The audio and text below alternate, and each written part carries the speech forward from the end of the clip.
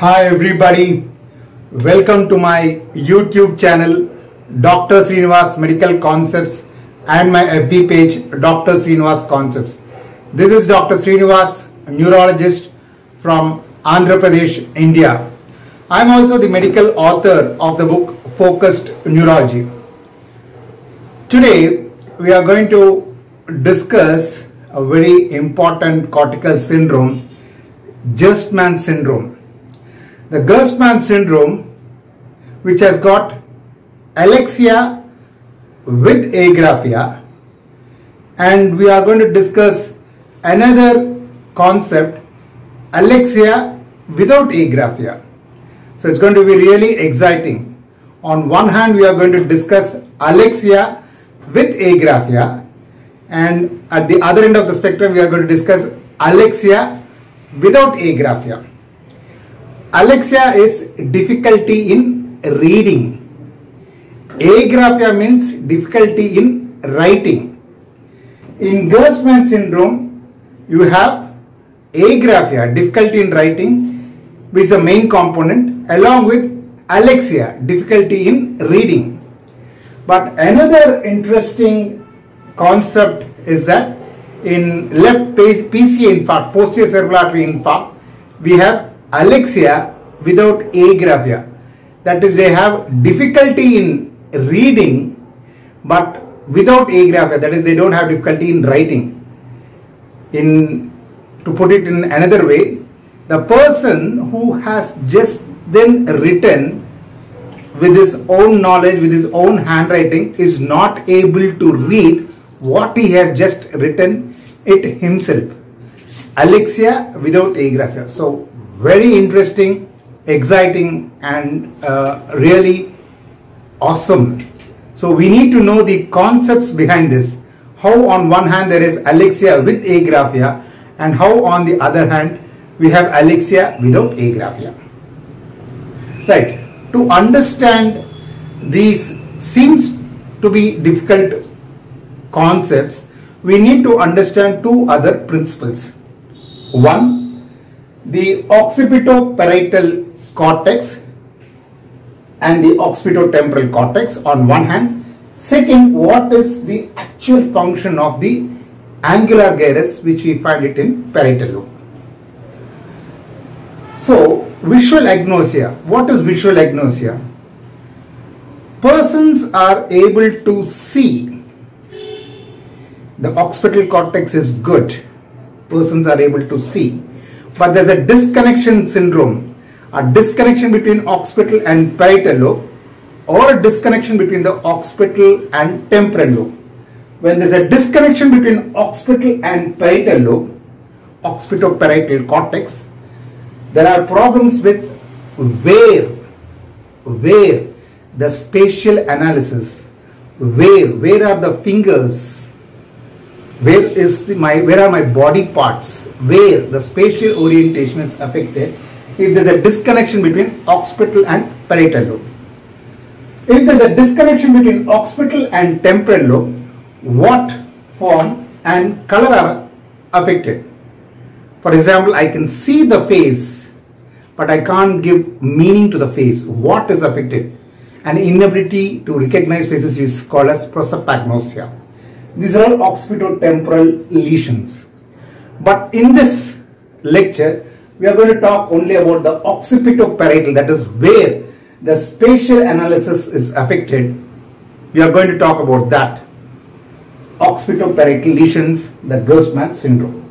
So, the basic concept to be understood is that in occipitoparietal lesions, where we have the Gerstmann syndrome, the spatial orientation where is affected. Right. The second important principle we need to understand is about the angular gyrus. Angular gyrus. It has got both the functions, reading as well as writing. According to Gerstmann, the angular gyrus has got both the functions, reading and writing. How does angular gyrus help in writing? It turns the spoken language into written language. So angular gyrus turns the spoken language, that is the language is heard or spoken, into a written language, that is writing. So here occipital cortex is not needed.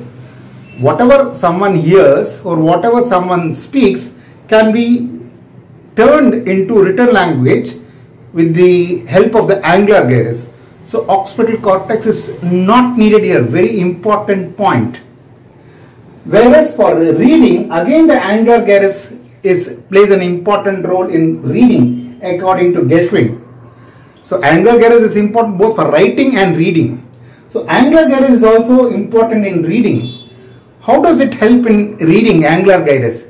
It turns the written language into spoken language. So angular gyrus turns the written language into spoken language, that is reading. So it turns the written language into spoken language. But to see the written language, occipital cortex is necessary. So to see the written language, occipital cortex is necessary. But to turn the written language into spoken language, that is reading, we need angular gyrus. So according to Gerstmann, angular gyrus is important for both reading and writing. For writing, the angular gyrus turns the spoken language into written language. For reading, the angular gyrus turns the written language, which is visualized by occipital cortex, into spoken language. So these are two fundamental concepts. Occipito-parietal lesions are responsible for spatial orientation where, and angular gyrus is important both for reading and writing, but for reading along with angular gyrus, occipital cortex is also necessary. Right. Having understood these two principles, now it is very easy to understand these two seems to be difficult topics, Alexia with Agraphia and Alexia without Agraphia. So to understand Alexia with Agraphia, we'll follow on with the Gerstmann syndrome. So in the Gerstmann syndrome, there is a lesion in the left angular gyrus, that is the dominant parietal cortex. As I said, the parietal lobe is responsible for where the spatial orientation. So in the Gerstmann syndrome, the unitary defect, the one which unifies all the components of the Gerstmann syndrome, are in the spatial orientation. So the unitary defect is in the spatial orientation of fingers. If they have a difficulty in the spatial orientation of fingers, you get finger agnosia. So there are four important components of Gerstmann syndrome. One, finger agnosia. Two, confusion between the left and right sides of the body. Third, acalclia. And fourth, agraphia. These are the four important components tetrad. And sometimes associated, another component which we add is Alexia, difficulty in reading. So these are the four important components. The first three components are directly related to the spatial orientation. A unitary defect in spatial orientation of fingers will cause finger agnosia. Inability to name different fingers of two hands. They cannot name this as index finger, this as middle finger, this as thumb. Again a spatial problem with the spatial orientation. Spatial orientation of body sides. If they have spatial orientation or difficulty in spatial orientation of body sides, they get confusion of the right and left sides of the body. Defect in the spatial orientation of numbers, you get acalclia, inability to calculate. In fact, if we have seen during our childhood, we use fingers to calculate. 1 plus 2 is equal to 3, or 1 plus 4 is equal to 5. 5 minus 3 is equal to 2. So we associate fingers with calculation. So all the more these two components get affected together in persons having angular gyrus defects. So finger agnosia is followed along with acalclia. So finger agnosia, confusion of right and left side of the body. Acalclia is to do with the unitary defect in the spatial orientation. Finally, the tetrad is the agraphia, angular gyrus. As I said, according to Gerstmann, angular gyrus is important both for writing as well as reading.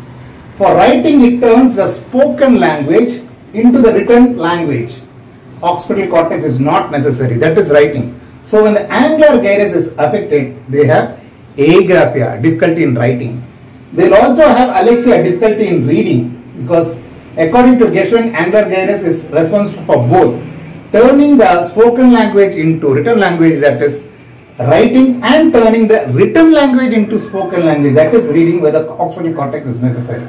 So when angular gyrus is affected, both Agraphia and Alexia result. So this is all about the Gerstmann syndrome. So the main four components tetrad are the finger agnosia, confusion of the right and left side of the body, acalcia, agraphia, and associated with Alexia. Now let me go to the other very fascinating and one of the frequently asked MCQ questions, favorite question of the examiners. Alexia without agraphia. As the name suggests, Alexia, they have difficulty in reading without agraphia, but there is no difficulty in writing. So they can write, but they can't read what they have just written. How do we explain this? This can be explained with a lesion in the left occipital cortex, the PCA territory. But before I dwell into this subject, I just want a particular concept to be understood.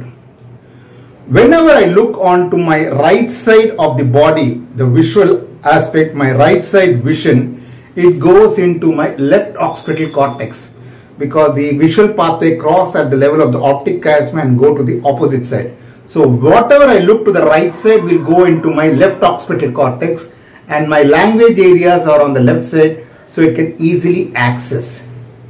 So whatever I see on the right side, I can easily convert it into language form. But whatever I see on the left side goes into my right occipital cortex.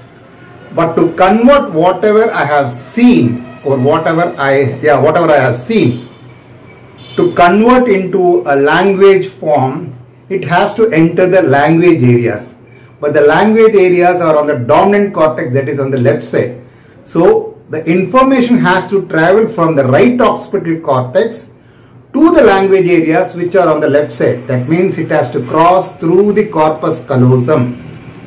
Unlike left occipital cortex, where it can have a direct access to the language areas which are also on the left side, the right occipital cortex, to have access to the language areas which is on the left side, has to travel to the corpus callosum. So if there is a lesion in the corpus callosum, whatever I see in the right occipital cortex cannot be transferred to the language areas. This is the basic underlying principle of Alexia without agraphia. So now let's see with the diagram. So you have here the face, you have the left PCA infarct, left occipital cortex infarct. So because of that, they have right homonymous hemianopia. So since the left occipital cortex is affected because of the PCA infarct, the vision has to go to the right occipital cortex. But the posterior cerebral artery involvement on the left side not only affects the left occipital cortex, but also the splenium of the corpus callosum, where the visual information is transmitted or exchanged. So when there is a left occipital cortex infarct because of the left posterior cerebral artery infarct, the left occipital cortex and the splenium of the corpus callosum is affected. Since the left occipital cortex is affected, the vision has to go to the right occipital cortex. But the right visual cortex, the vision which is seen, to be converted into an understandable form, into a spoken language, it has to be transferred to the angular gyrus and the language areas. But since there is a lesion, since there is a splenium of the corpus callosum infarct because of the PCA which affects the occipital cortex as well as the splenium of the corpus callosum, the information cannot be transferred to the language areas from the right occipital cortex. So they have difficulty in reading. They don't have problem with the vision because the occipital cortex is intact. They can see, but they cannot give meaning to whatever they see. The patient comes and says, "Doctor, I am able to see, but I am not able to understand what I see." So they are able to see because the visual cortex, the right side cortex is intact, but they are not able to give meaning to what they see. They are not able to understand the written language. That is Alexia. So these people have Alexia because of left posterior cerebral artery infarct. But why are they not having agraphia? That is, they don't have any problem with writing. There is no agraphia because whatever they hear, the spoken language, it goes to the vernix area and the angular gyrus, which turns into the written language, goes to the Broca's area, motor cortex, and then they start writing. They don't need occipital cortex, and the angular gyrus is intact. Since the angular gyrus is intact, whatever the spoken language is there, whatever they hear, they can turn it into a written language.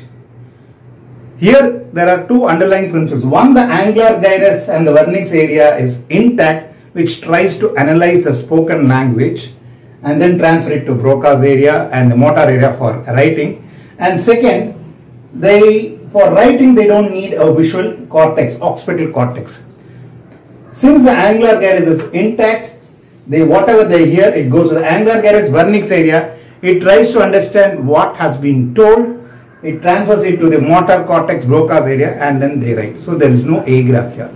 So this is a condition, Alexia without agraphia. It is because of the left posterior cerebral artery infarct affecting both the left occipital cortex and the splenium of the corpus callosum, because of which the visual information from the right occipital cortex cannot be transferred to the language areas. So fantastic. As I said again, clinical neurology is fantastic, superb if we understand the basic underlying concepts. So on one hand we have Gerstmann syndrome where there is Alexia with agraphia. On the other hand we have left PC artery infarct where we have Alexia without agraphia. The patient writes, and if you ask what he has written, the patient who has written it himself with his own handwriting, with his own knowledge, is not able to read. He is able to see, but he is not able to understand what he has written. This is Alexia without agraphia. I hope you have enjoyed listening to this lecture as much as I have enjoyed delivering this lecture. If you have any suggestions or comments, kindly post on to my YouTube channel.